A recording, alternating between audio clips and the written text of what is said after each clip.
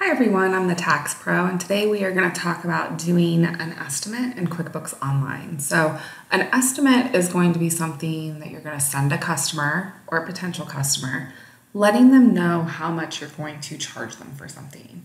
An estimate could also be called a quote, but we're not actually charging that customer yet, right? We're just going to send them something saying, hey, if you want this service or if you want to purchase this particular product, this is the cost. So I'm on the dashboard here, and the best way, in my opinion, to navigate to the estimate is to click this plus new button and then go to estimate.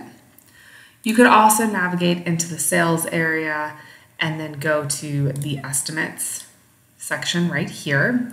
You could also go into a specific customer, and then you could come here and create an estimate. Again, I think the easiest way is to click the plus new and then estimate button, just because you can do that from wherever you are within QuickBooks Online. So here you're going to select a customer. If you need to add a new customer, you can. You can put their email in here. That's going to allow you to send that customer the estimate. Then you're going to select the estimate date.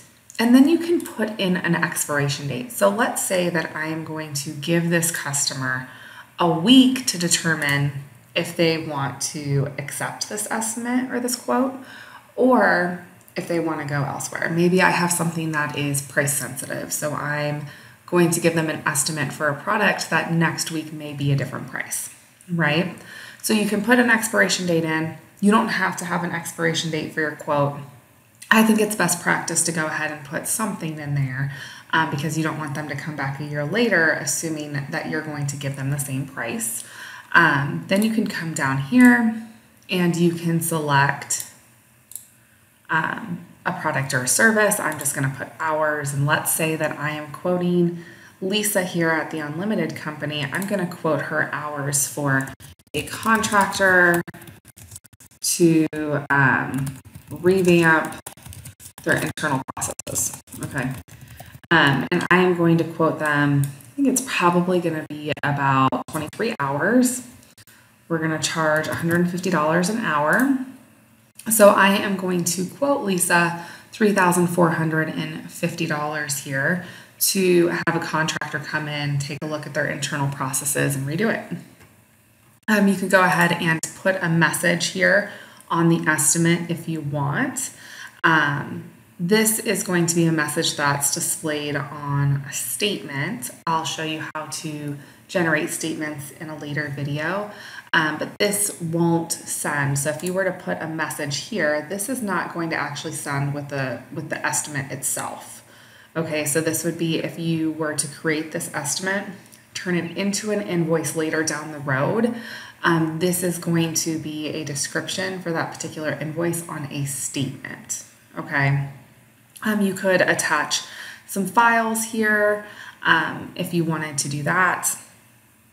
Perhaps you have some, evaluations that you've done of their current internal processes, something like that you want to attach here. You could go ahead and do that.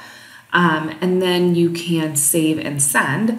So if I had Lisa's email here, I could go ahead and just immediately send this particular estimate to Lisa. I'm going to save and close. And then I now have an estimate sitting in here. You can see that it is pending. From here, I can edit the estimate. I can send the estimate. I can also go through and do things like convert the estimate to an invoice, which I'll show you how to do in a later video. So that's how you create an estimate or a quote within QuickBooks Online. I'll see you guys next time.